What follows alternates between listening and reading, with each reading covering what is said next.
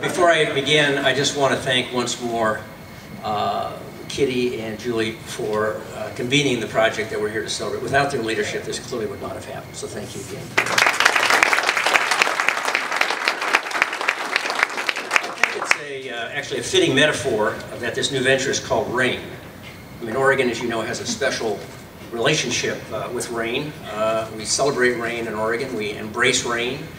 We know that rain nourishes our soil and helps clean our air, and it makes our valleys and our forests a medley of shades of green. Author Roger Miller once said that some people walk in the rain and other people just get wet. Well, in Oregon, we don't just walk in the rain, we play in the rain, and we build wonderful and amazing things with it.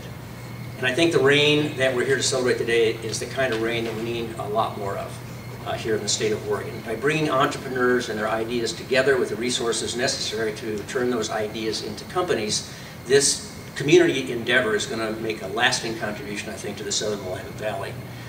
My vision for our state is very simple to state, but it requires extraordinary effort to actually realize. And it's a vision of a place where every Oregonian, regardless of income or geography or home language or race, has an equal opportunity to meet their basic needs and to strive to achieve their full potential and to have hard work rewarded with a better life and to leave their children off better than they were, both economically and environmentally.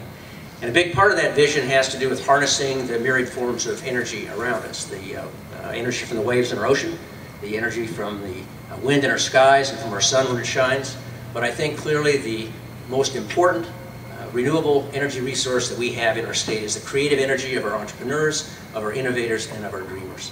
And that energy is limited only by our imagination, and it can only be realized by investing in the education of our children and fueling their curiosity and empowering them to ask the most important question of all, what if?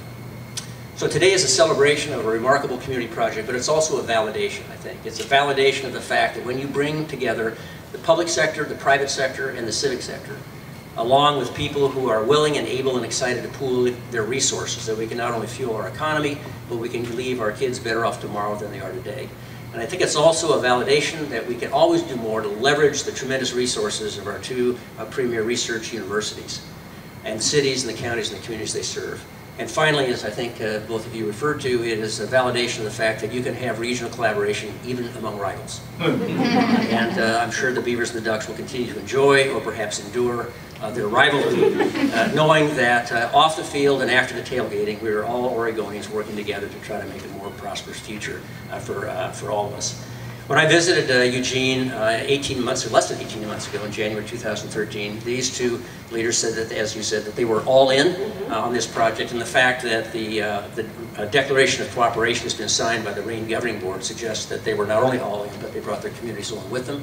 And looking around the room today, we can see business leaders, local government leaders, and legislative leaders who also made this remarkable project happen. I'm very excited to be able to point to this as a model for other regional projects across the state, and I pledge my support alongside yours with my signature. And finally, I look forward to hearing exciting stories about the new shoots and sprouts and seedlings that are going to grow here in the Southern Willamette Valley region. So thank you very much. Thank you.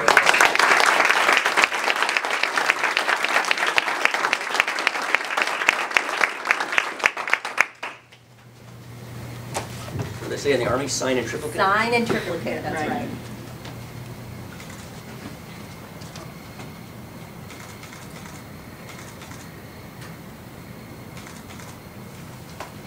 One for you.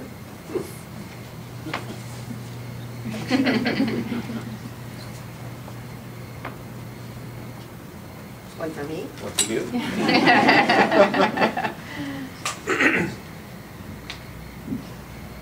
And one for you.